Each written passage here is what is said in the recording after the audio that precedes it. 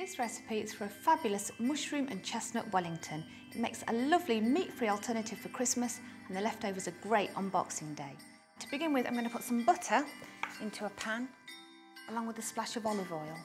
And I've got some thinly sliced leeks. In they go. I'm just going to soften them for a couple of minutes. Now for some fresh thyme and some crushed garlic, and cook for about a minute. And now for the delicious chestnut mushrooms. I've just quartered those. And they need about 5 minutes, just until the mushrooms are softened, and then just turn off the heat and leave the mixture to cool. Now the mixture's cooled, so I'm going to add some chestnuts. Now those vacuum packed ones, I've just crumbled them. And I've got some spinach here that I've cooked and cooled, in that goes. And some soft goat's cheese. And just give that a good mix together. And then just pop that aside for a moment. And then with a roll of cling film, just position it in front of your board, roll a sheet out in front of you, and spoon the mixture across the centre.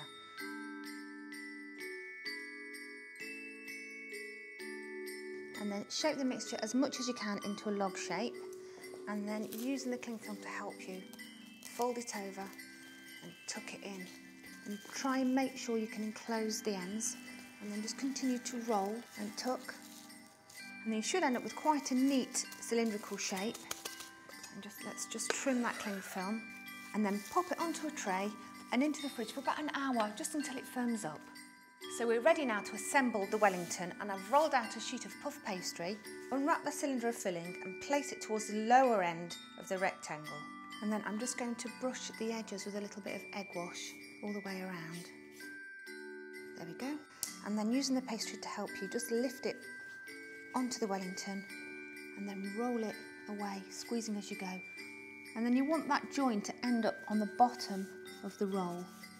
There we go. And then just use your fingers to tuck in those edges to enclose the filling. Same on the other side, just tuck it in.